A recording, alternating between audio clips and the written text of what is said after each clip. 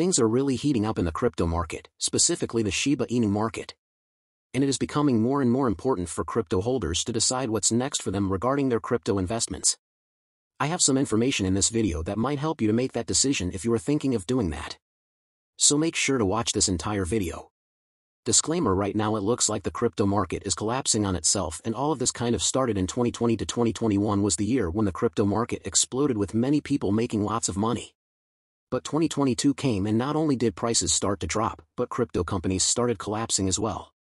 Worse still, companies like FTX were being investigated for engaging in fraudulent activities. But in all of that, Binance always stood tall, even coming to the rescue of many a crypto project. So many probably thought that Binance was doing everything by the book. However, the last couple of days has proven that to be false.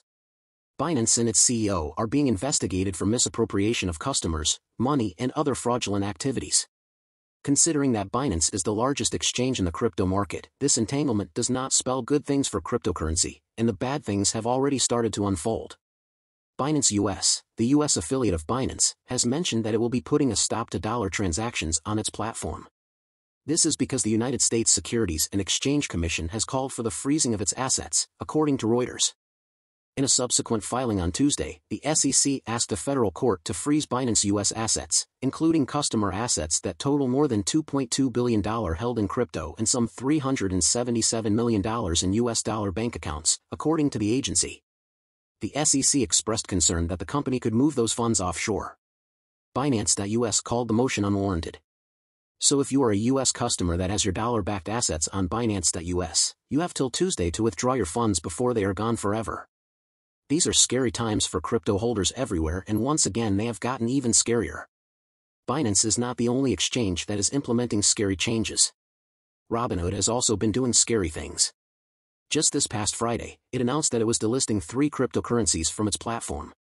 This also has to do with Binance as issues with the SEC. Some tokens were identified as securities in the Binance lawsuit and also the Coinbase lawsuit. And Robinhood is deciding to distance itself from all of that by delisting those tokens.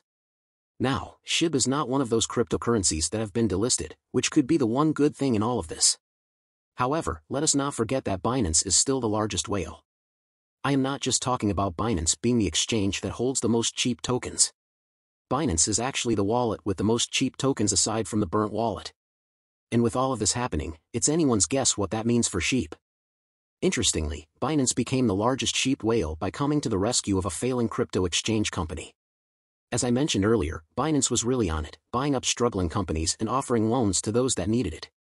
This was how Binance ended up owning all the Voyager digital tokens. And if you have been around for a while, you know that Voyager owned a lot of Shib.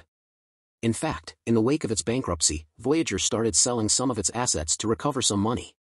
And because it held a lot of Shib, Shib ended up being the token that had sold, the most of which was not good for the price of Shib.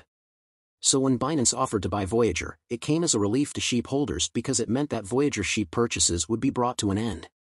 Unfortunately, with Binance now battling with a lawsuit, we might be back to where we started. In fact, we might be at a worse point than when we started, and that's because Binance held some Shib tokens before it bought over Voyager, which is how it became the largest Shib holder in the world. If Binance has to sell off its Shib tokens due to its lawsuit, the Shiba Inu token might not be able to survive it. If you found this really valuable, please drop a comment and share this video with friends. It really helps with the YouTube algorithm, thus helping me to keep increasing the quality of the videos. Now, even if Binance didn't sell off its Shib tokens, which does not seem possible considering that it is happening right now, there are other ways that this suit could affect crypto and Shib holders. But before we get into that, this channel has a daily giveaway of 100,000 Shib for a chance to participate in the giveaway. All you have to do is subscribe to the channel, like this video, and leave a comment below. #Shiba Inu.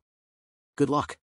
The SEC has classified some cryptocurrencies as securities, which is a decision that can affect everyone from investors to exchanges and the wider cryptocurrency market, according to Being Crypto. The pivotal case SEC v. W.J. Howey Co. set forth the Howey test criteria to determine whether a transaction qualifies as an investment contract, a type of security.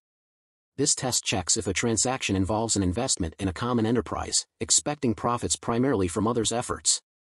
Applying these criteria to the cryptocurrency market, the SEC has underscored the likelihood that several tokens meet the definition, therefore requiring adherence to established securities laws. Thankfully, she did not make it to the SEC's list of securities, which means that users can still freely trade it. Also, not many major cryptocurrencies made it to the list. However, both Terra tokens, Terrazed and Luna are securities. But more importantly for this video, both Binance tokens, Binance, Coin, BNB and Binance USD have been listed as securities, which just adds to Binance's mountain of problems. If you hold any of the cryptocurrencies that have been listed as securities, you need to make quick decisions as to what to do with your tokens, especially if you live in the US. According to Being Crypto, selling unregistered securities generally constitutes a violation of US law. This regulation necessitates that securities undergo registration with the SEC before their sale to the public. Cryptocurrencies are not registered with the SEC because the very idea of them is that they are unregulated. So if you own any of those tokens, you have some serious decisions to make.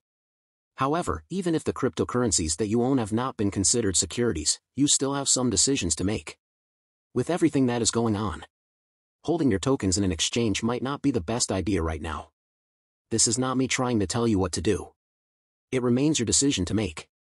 But if Binance could get into trouble for fraudulent activities, it doesn't seem like any crypto exchange platform is safe.